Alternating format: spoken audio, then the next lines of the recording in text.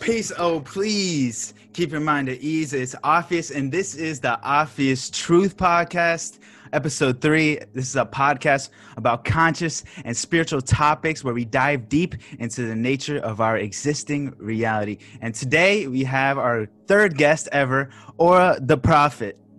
So, So Aura the Prophet, tell us a little about yourself so the audience knows who you are. my name's Aura, obviously. I am a conscious hip hop artist. I'm from Cincinnati, Ohio.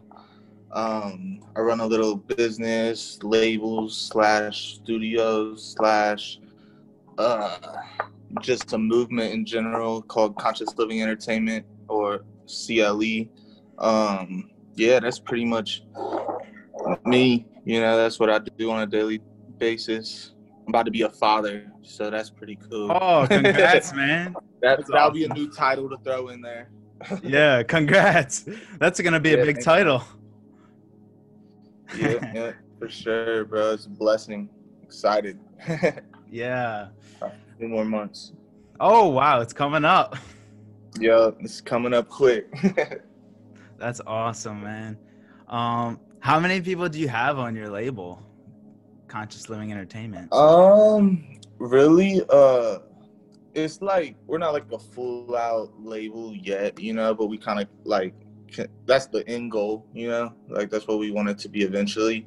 But it's mainly just me and Leo Dynasty, my other homie. And yeah, he's actually over here chilling on a couch. But yeah, it's just me and him really doing it right now. But eventually, as we get bigger and bigger, we're gonna want to be able to like sign more artists and like actually scout out like more talent and stuff.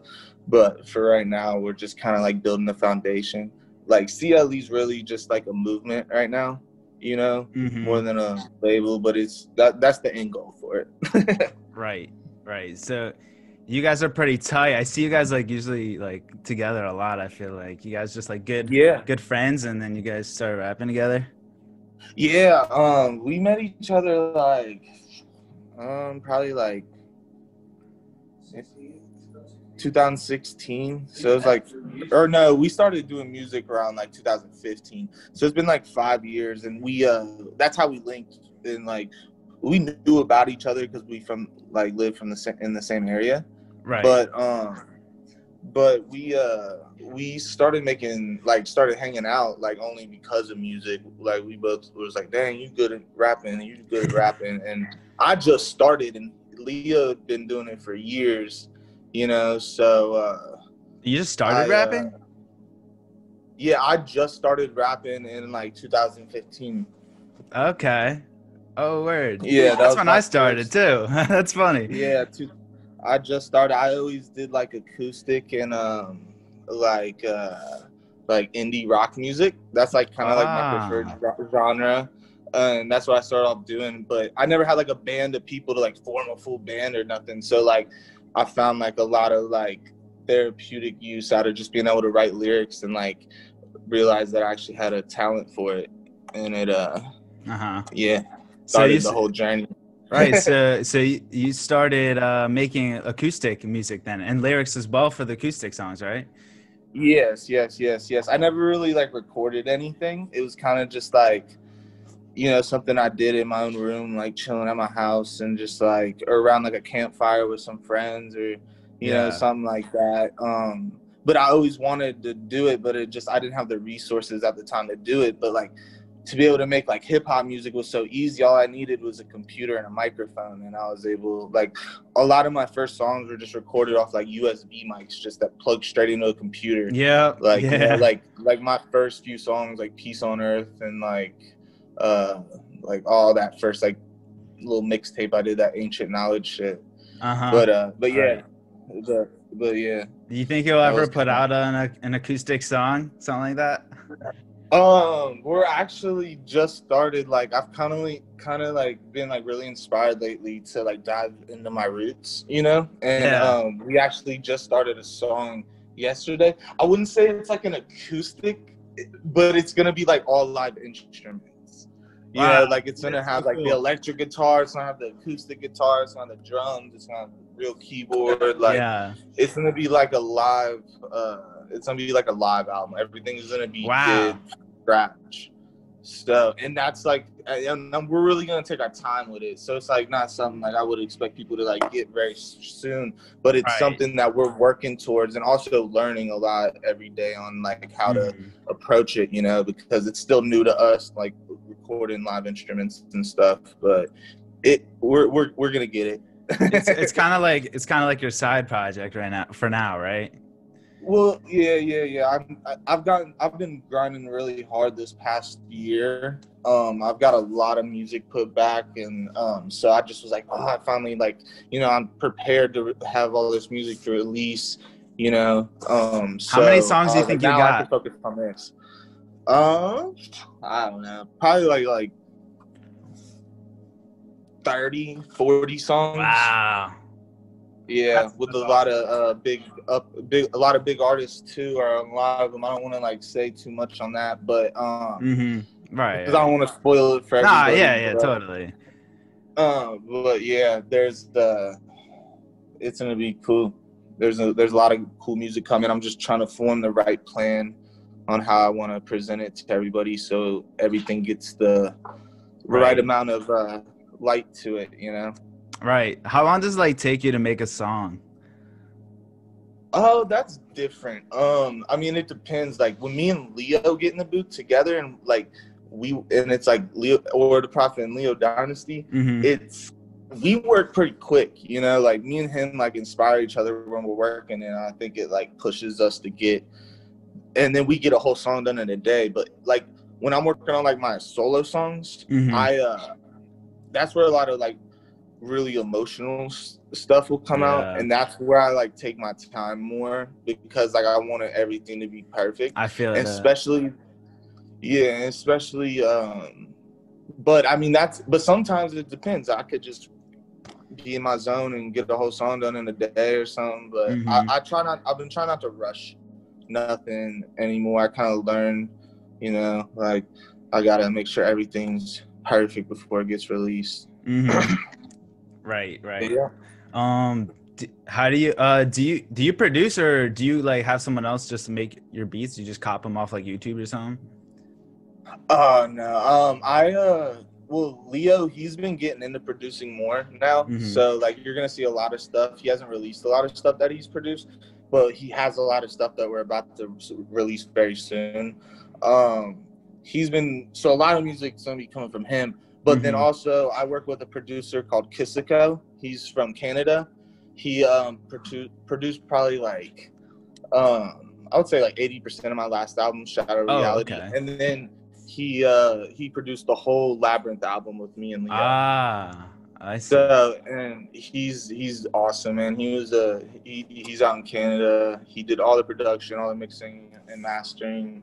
And that's really, there's like a few producers that I've met throughout my music career, and I kind of just, you know, keep going back and forth with them, and just getting beats here and there, and they got the sound that I like. So, but I'm always open and looking for new stuff. So, do you like go into like, do you guys make the beat like together? Like, is he like, yo, do you like this synth, or does he kind of just make the beat and like kind of like show you his beat after? Yeah, well actually we've been doing a lot of stuff where he'll make beats and I'll come in and like get on the guitar, put some guitar on it or something like that. So a lot of guitar, you're gonna hear a lot of guitar on some of the new stuff, and then when you do, you're gonna be like, oh, now you know it's Aura. That's Aura playing the guitar. That's dope. Are there any songs that have your guitar already in them?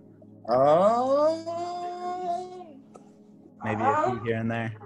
No, I don't think so. No. Oh, okay. We got some acoustic from Aura to look forward to. Yeah. There's gonna be all different kinds of stuff. What kind of band? Oh, okay. Go ahead. Sorry. Oh no, you good. I am gonna be dropping an album. Like the next thing you see coming from Aura, I've already announced this, so I'll say it. Okay. Is gonna be a part 2 to oneness. My like first album with like Metamorphosis, and like Ooh. when I first like was able to get out and reach people, you know, it was that was like a very special album. I have a lot of people that tell me about how much that album helps them. So I was like, I want to do a part 2, but I want to do it better. So yeah, That's it's gonna be a awesome. real spiritual album. It's gonna be a lot of knowledge in it. It's gonna be very psychedelic in a sense. Right. Hey, that's what I love to hear. So that's something that's gonna be coming. Don't have a date for it yet because it's still in the like. I finished it, but I'm just waiting on getting some verses back and getting it mixed and mastered and stuff. So and then I'll get out of date though soon. Right. Okay, cool. That's amazing. That's exciting. Is Metamorphosis, is that the one with it has a single, it's a self-titled single with AKTHESAVIOR on it, right? Yeah. Hey. Okay. Yeah. That's what's up. Yeah, Man. the homie, bro. Love that dude, man. He's cool as hell. Yeah, that's incredible that you got to work with him. The Underachievers for me, like they kickstarted my like they were a part of my spiritual awakening. Like I started listening to them like when I start opening up like, you know, to the whole spiritual world.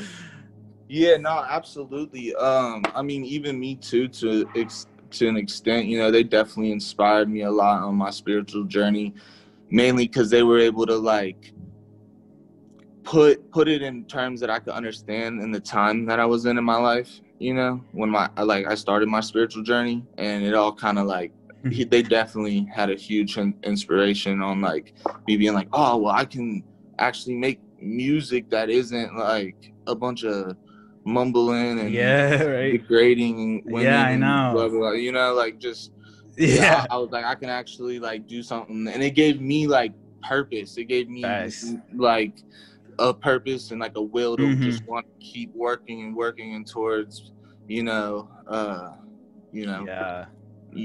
connecting everybody together. Yeah, I feel like they really opened up a whole like spiritual rap lane like really early on. Are they like were they like, would you say they were the biggest influence in getting you to make rap, or was there someone else? No.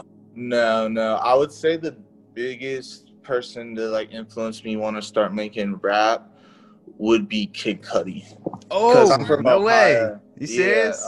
Dude, that's Cudi, my number one who inspired me, bro. Yeah, Kid Cudi definitely is my big, like, he was one that made me want to start getting in hip hop, because like I said, I didn't really listen to much hip hop at the time. Like Kid Cudi was like the only person that or like the only like artist that I really was like, geez, this dude's like, I can relate to everything he's talking about, you know? Yeah. And then I knew he was from Ohio, so I was like, true.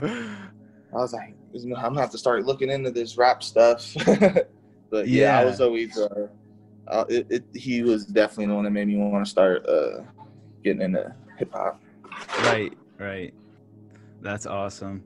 So Kid Cudi and the Underachievers kind of helped to start your hip hop career, right? Yeah, a little bit. Yeah, that and the irony and being able to work with them was is a blessing too in itself. You have a favorite Cudi song? Woo! That's a tough question, right? I know. I feel you, bro. I know. Dude, it's all based off the mood I'm in, you know. I feel that. I've true that. Yeah, I feel like all his songs are legendary, like all of them. Yeah, they're just all good. It depends. One day I might be wanting the Man on the Moon one, or then the next two, or like it's just It's true that. I feel okay. All right. Do you have a favorite song of yours? Of my music? Mm-hmm. Yeah. That's what I meant. Of yours, that you made. I think probably my favorite song that I've ever did that's released is Plot to Self-Destruction. Okay. Why is it your favorite? It's my favorite because I think that song out of all of my music would be a song that would help people with like battling with like depression and like suicidal thoughts, addiction to like drugs, because like where I'm from, you see that shit every day. And the song wasn't even really necessarily about me. It was actually about one of my close friends that lost somebody due to like an overdose. And he came in all upset into my crib when I was actually writing the song. Oh, wow. And he was all upset and he left. And then it just kind of inspired the rest of the song. Wow. So, and I get people every day telling me how much that song helps them. So I think that's probably, because that's what I do it for, is for that emotional high, bro. You know? Right. Like, when you're really helping somebody along their journey. Help somebody. Yeah. Yeah, that's powerful right there. Yeah, definitely. A lot of your music is pretty spiritual. So, do you meditate? Yeah, I do. I do it a lot, like in the morning time when I like wake up and I know that I'm about to have to like do something that day, or like, and I like to do it in water. So I'll just relax in the bathtub. Yeah, and I'll like just turn off the lights and have some like calming music, and that's where I kind of do my self work. As I should say. Yeah. You know? So yeah, I definitely do meditate. I mean, sometimes I probably should more than I do, but you know, it's I'm getting busier and busier, but I still can't let that affect that aspect of my life. Right. Yeah. So it's like every other day, or maybe every 2, 3, 4 days, right? That's kind of what I'm. Yeah, probably like 3 to 4 days a week, maybe. Okay. Even more, you know. Okay. Yeah. And what's your process like? Like, yeah, what's your like mental processes like? Certain things you think, or is it just completely mindfulness? You just focusing on your breath, or? I focus on my breathing. Yeah, I focus on my breathing and just clearing my mind as much as possible. You know, like just being able to get out any kind of tension or stress or anything that I've had to deal with throughout the day or the day before, anything like that. It's just a cleansing process for me, I would say.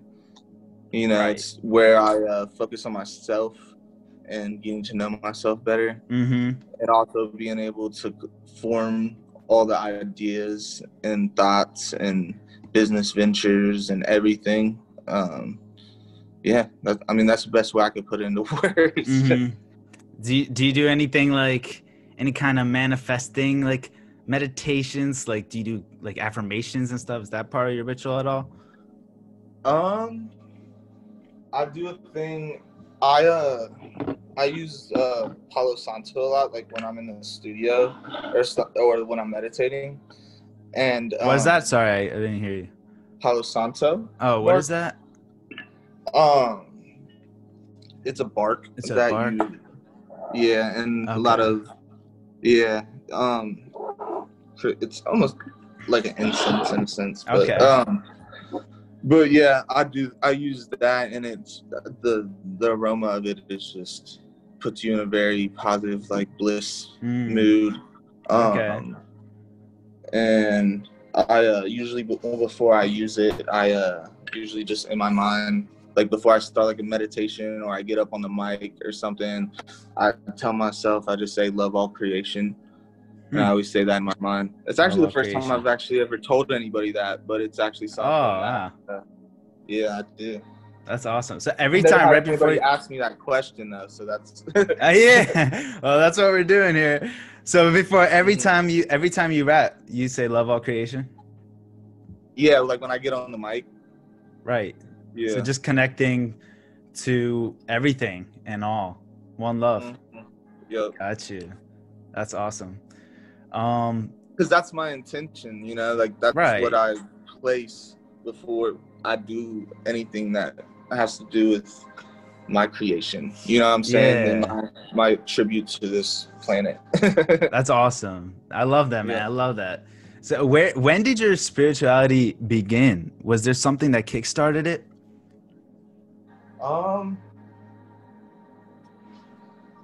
Yeah, the first time that I ever was introduced to it was one of my buddies showed me this YouTube series called Spirit Science. Oh, dude, I knew you were gonna say that. That's crazy. I knew you Yeah, were gonna say that was the first thing that was the first thing. Sorry, someone just tried to call me. Oh, it's all good.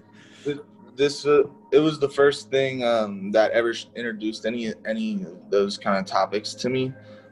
But I think I truly started understanding it was when I was when I started experimenting with psychedelics for real. Was when it all started to like break the barriers for me. Like I was immediately interested in it, you know, in the aspect of spirituality. Yeah. But it took me that like little push to actually, I feel like, genuinely understand. And I'm still learning every day, obviously. Right. You all are. So, yeah. You know. How old were you, like, when you started, you know, watching the channel? I was like 14. When I started watching the channel, I was 14. 14? Okay, that's pretty early on. Yeah, I was 14, and then I would say, I think I had my first psychedelic experience in when I was like 16. 16? Wow. Yeah.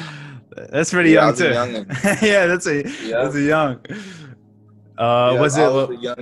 Was it like LSD or was it shrooms, DMT? It was LSD. Okay. Yeah. It was pretty cool. It was I know that I was really young back then, so I feel like it was just, everything was just like real like colorful and like honestly I just felt kind of like happy. It's a little blurry to me.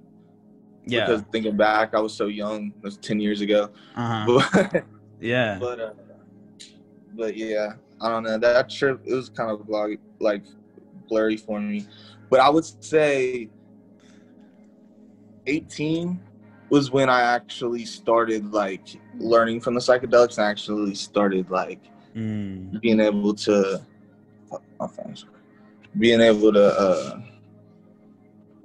teach. Like, be able to teach people, you know. Did it take like a good amount of uses until 18, or was it like you took a break? No, I tried it that first time when I was 16, and then I don't think I did it for like maybe like a few years after that. And then when I started doing them like a lot. Like I started doing them because I started taking like LSD and then mushrooms, but that's when I started at the same time like forming my plan with the music, you know. So like I think that when I was listening to certain artists like the Underachievers and like artists like Absol and like all that kind of stuff, when I was using those substances, it helped me definitely like be able to like form a plan and feel like inspiration, be like, well, if they could do it, like I could do it too, you know? Yeah. Right. Have you ever taken DMT? Yeah. You have? Yeah, I've taken it quite a bit of times. I've experienced with it. I love it. Quite amount of times? Yeah. I haven't like fully broke through, but like every time that I use DMT, it's more like kind of like a meditation process for me. It's more like, just like I said earlier, like I'm like working on myself in a sense. Okay. So are you out, you know what I mean? Like you're like asleep kinda, or are you like awake? Oh no, I'm definitely awake. Okay. And I mean, like I definitely am seeing like, you know, like all the trippy fucking patterns and shit and like sacred geometry. But like I feel like the craziest, like the farthest I've got that's like super like relevant, I guess we'd say, is like the torus. Like the torus vortex. Do you know what I mean? Yes. Yeah. And that's where I feel like I feel like it's like the farthest that I've been like to breaking through. You're saying you saw that, or? No, I was like in it. Like, I was like in it. Like I don't even know how to explain it. Like, you know, you know how It's hard. It's like explaining Yeah. it. You think it was like your own like electromagnetic field? Because that's the way, you Yeah, know. Okay, so it was, you were kind of like feeling the energies, your own like energies basically. yeah. But it was different though. It was like constantly changing and like into different, Mm. I don't know. But the thing that like opened my mind about it so much was that like how much it felt like I was there and Mm-hmm. like I wasn't where I actually was anymore. You know, I was just like on that like border. Mm-hmm. Um, I don't know. It's hard for me to Yeah, of explain course. It's in the words. stuff that's beyond words, really. Yeah. Is that like the most mind opening, you know, consciousness expanding experience you would say for you? Like, Yeah. okay. Definitely. Definitely. Mm, Definitely. okay. Um, all right. Yeah, that's amazing. Do you still engage in psychedelics to this day? Or you kind of put that behind you? Um, Not really as much now. Just because I don't feel like I need them as much anymore. You know, Mm-hmm. I'm kind of like just focused on being a father. And you It's know, that's coming. like, you know, and you know, one day I feel like I need it because like that's one thing I learned from my experiences with psychedelics is it's not something that you want to, you know, abuse and like, you know, Yeah. use all the time. Like it's something you use to heal Mm-hmm. and to be able to work on yourself. Mm-hmm. And it's a medicine for real. And that's why like I only Yeah. really use it when I feel like I truly need it, you know, and Mm-hmm. I don't think I need it right now. Right. Right. I gotcha. So wait, was that experience like the craziest, or is there like other crazier experiences, but that feeling of the Taurus flow was just the most mind expanding, but there were still crazier experiences? There was a no, there was one of my more recent experiences was pretty crazy. Mm-hmm. I don't know how to, it was like I had my eyes open like most of the time. Like I had Mm-hmm. my eyes open, but we were like kept hitting the bowl. Like we were smoking out a bowl and we just kept hitting the bowl. And I decided to, the music that I was playing was just really, really crazy. And it was just like had the really crazy vibrations in Mm-hmm. it, you know? And so my eyes are open and then I closed them. And as Mm-hmm. soon as I closed them, it was like somebody was standing right in front of me looking at me. And it was like, it looked almost like a darker, like Avatar, like the movie, Huh. So but it you had like saw it? gold paint. Yes, it scared me because when I had my eyes open, then when I closed them, it was like, oh shit, there's somebody right in front of me, and I Whoa. immediately opened my eyes again. You know, so it was like a flash, but I Wow. seen them, and that's what like Getting sent chills. my brain to be like, whoa, like you know, like I was literally like got spooked because like my eyes are open, everything's just like, you know, melting and everything. Then I Yeah. close them, there's somebody right in front of your face. Yeah. It was the first time where I was like just completely like mind blown of what Yeah. just happened to me. Like I It's was just like, because it crazy. was so real. It was so Yeah. real and like and uh that was but yeah, Was that, that you was said you were probably my passing the most, bowl? Was that the DMT? yeah. Oh, okay. So it was a DMT experience. Yeah. Is Damn, that what you were bro. talking about? Oh, I just meant psychedelics in general, but that, Oh, yeah. okay. I mean, that Okay. sounds like it could be your craziest out of Yeah, all of yeah. them. So it was probably, it might have been a interdimensional being that was literally actually there. Yeah, exactly. Did you like, do you think there's any like messages there, or do you think it just kind of happened and you just don't know what to think about it? Um, I think that the reason that it happened it was because of the fact that like I was kept smoking DMT because I was like not breaking through, and I Mm, was like I want to break through, you know, and I think I that was like a sign for me to be able to, it was like, here you go, here's what you've been wanting to see. You know what I'm saying? Like, because it's hard. There's a lot of messages and like feelings and emotions that go into every time that I've experienced DMT, you know? But because I'm, like I said, I've did it a lot of times, so it's hard for me to like pinpoint every trip, you know? Gotcha. Yeah. That's definitely one that I was like, I think it was showing me like, here's proof that there's like something, you know, because I was only had been in that like vortex before, you know. So it was like gold colored. It was like gold colored, you said, and like it was like dark. It was like it had feminine energy for sure. It definitely was like female, and it was had like and she was like black, but it was like dark like void, like dark, like, and then it had like gold like on her face, like tribal or something. Was the skin like kind of shiny? Yeah. And but like I said, it was hard for me to like really get a look. Immediately I opened my eyes because I got spooked, because like my eyes were open and I closed them and I seen it and I was like, oh shit. Like something in my mind just like got scared, like I don't know. And did you close your eyes again? Was it gone? I think I immediately told my friend next to me, I was like, dude, you're not gonna believe what like happened. Like, cause he was just over there chilling, like, and I think I just told him, like, but yeah, and then I ended up just like chilling and like thinking about it. Yeah, I don't think I seen it when I closed my eyes again. Oh my god, that's crazy. It kind of reminds me of my experience where I believe I had this astral projection. I like literally met these aliens, and they had shiny skin, just like you said. So that was interesting, but they were green.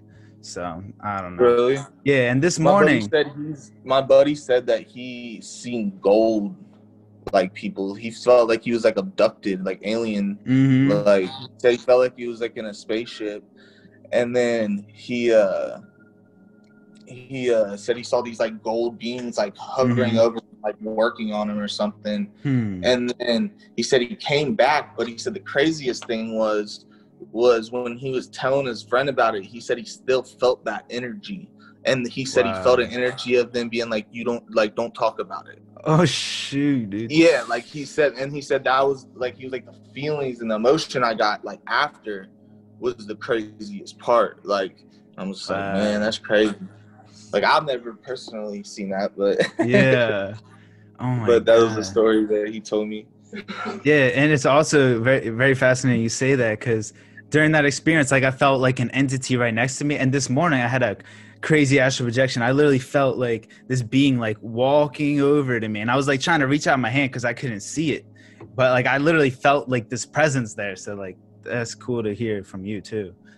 Yeah, absolutely. Yeah. Have you ever had a astral projection experience? No,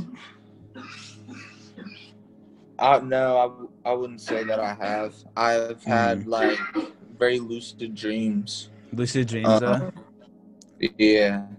I would say that's probably the but I've never like had an astral projection. Okay.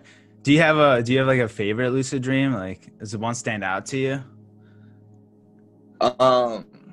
Well, honestly, a lot of the times that I had lucid dreams was I was locked up. I was in JDC as like a teenager.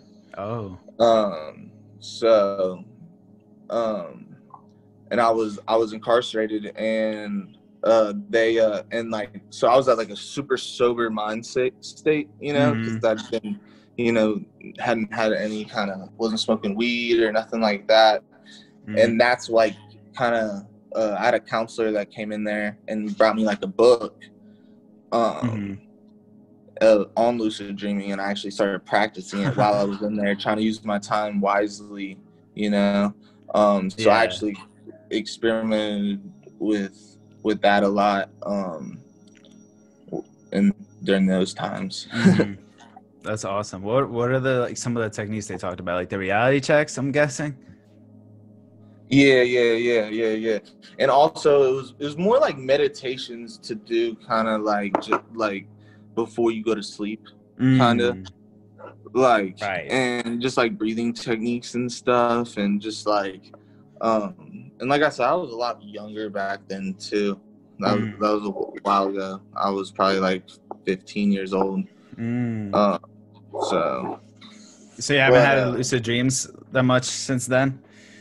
Nah, honestly, I don't, because I don't know why, but I think it's because I smoke so much ganja. Yeah, that definitely decreases the REM cycles. Yeah, yeah. I don't really remember my dreams much anymore because of the ganja, and it's honestly been something on my to-do list. You know, just stop smoking and give it a break for a little bit, to be able to. Purpose for? Go ahead. Go ahead. I was just asking what was the purpose, but you were already saying. Yeah. Just say the question again. Yeah, what's your purpose for putting it down or taking a break? For the ganja? Yeah. Because, well, I mean, everything in moderation. You know what I mean? But I mean, honestly, a lot of because of my son. You know, I want to be able to have a very clear mind going into fatherhood, and being able to make sure that I can get everything done, because I'm going to have a lot more responsibility. You know, easier said than done. Yeah. But we smoke a lot of weed over here. like just keeping it real, bro. Like, gotcha. Yeah. Okay. So this is to change things up. Do you have a favorite anime? Do you watch anime at all, or have you? I'm not like anime. I feel. But I definitely I watched all of Dragon Ball Z. I like Soul Eater. That shit was fire. I fucked with that shit. Cowboy Bebop's fire. But yeah, I'm not like super like. Yeah, I feel you. I only watched like a few. Yeah. Have you ever watched Naruto? Well, a lot of them are. I just don't like reading subtitles. Like. Oh yeah, no, I feel you. I can't do that, dude. I can't watch by reading the whole time. Yeah, it's like I'll go read a book in that sense. Like. Yeah. Have you ever watched Naruto? No, I have not. Yo, I think that's one that you would really like. Really? Yeah, definitely. It's like real, like emotional. Yeah. It's all about the chakras, you know, all about emotions. It's super deep. It's one of the deepest things I've ever seen in my whole life. Yeah, I really like the Avatar, The Last Airbender. Yeah. That's one of my favorites too. That one's that's a classic. Really, yeah. The spiritual aspect of it all is awesome. Right. Yeah, the chakras and all that. Yeah. Are there any books that you have been reading, or do you have any favorite books? I've been reading the Ancient Secrets of the Flower of Life.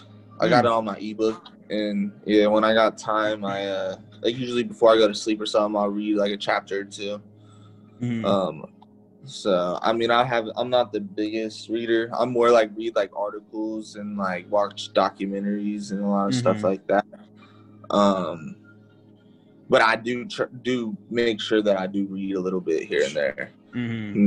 I'm just not like I'll sit down and read a whole book.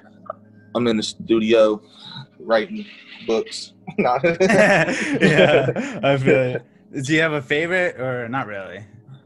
No, not really. I mean, I like the Harry Potter books. I read all them. You have, really? Yeah. Oh wow. Yeah. I never read. Those are big books, man. You say you're not a reader. Those are big books. Those are thick. Well, yeah. Same time I was lucid dreaming when I was locked up.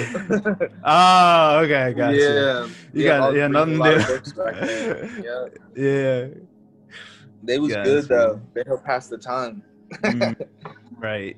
I wanna quickly go back to when we talked about the spirit science.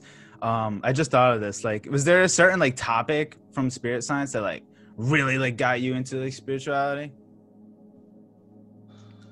Definitely the astral projection part of it. Oh yeah. Yeah, that was definitely where I was just like, whoa, whoa, whoa. And I wanted to because I actually read the book also, Robert Monroe. Oh yeah. I Journeys got Out to of him. Body. Yeah. I read that too, and actually, yeah, that book, that's what like really opened my mind to it. Yeah, I know. That book's mind opening. Yeah, but spirit science is definitely where I like discovered that topic. Mm-hmm. Yeah. Dude, that's so funny. I feel like you and I have so many similarities. Like for me, like learning about astral projection, that dude, once I learned about that, I'm like, yo, bro, I'm going all out into spirituality. Like I'm changing my life around 360 or 180. Yeah, no, for sure. That's definitely how I was kind of. That was like, and then like the chakras and like channeling. I think there was like a fucking part of the channeling episode where he's like, you can talk to your dog, and I was like, what?